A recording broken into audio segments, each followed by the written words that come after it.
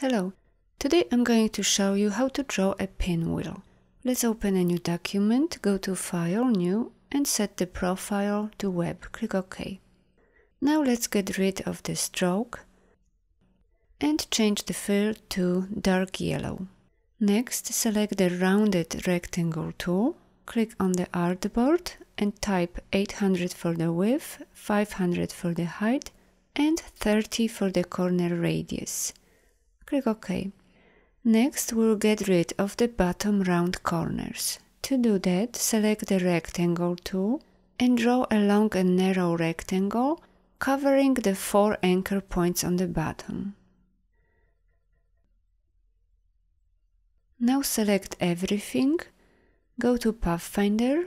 If you don't see it open, go to Window and select Pathfinder. And choose minus front.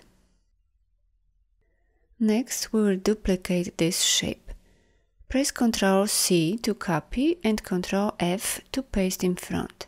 And let's change the color of the top shape to green. Now when I move the top shape, you can see the other one behind it. Let's undo it. Let's open the sub-layers and lock the bottom layer.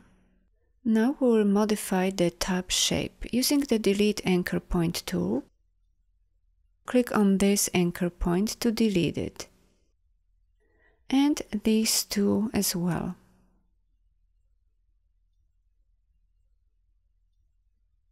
Next, switch to the Direct Selection tool and holding down the Shift key, move this anchor point to about right here.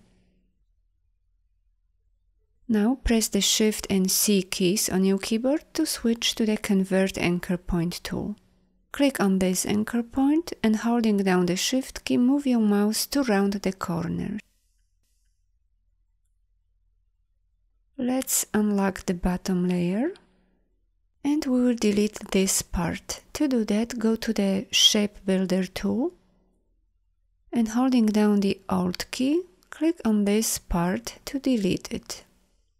Now, using the Direct Selection tool, select the green part and we'll add a gradient to it.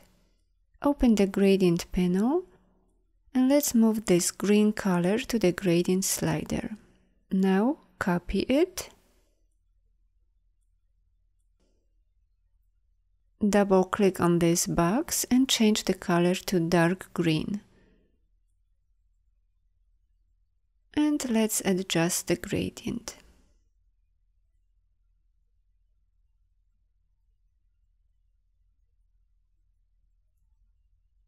Now let's add the same gradient to the other part. Click on it to select it.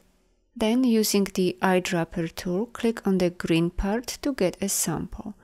And let's adjust the gradient.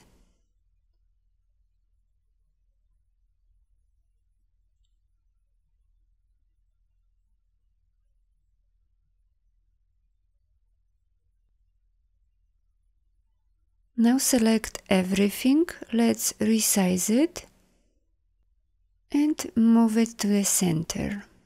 And finally, select the Rotate tool and holding down the Alt key, click on this anchor point to set the rotation point. Type 90 for the angle and click Copy. And press Ctrl D 2 times to get 2 more copies. And let's resize it. Thanks for watching, bye bye.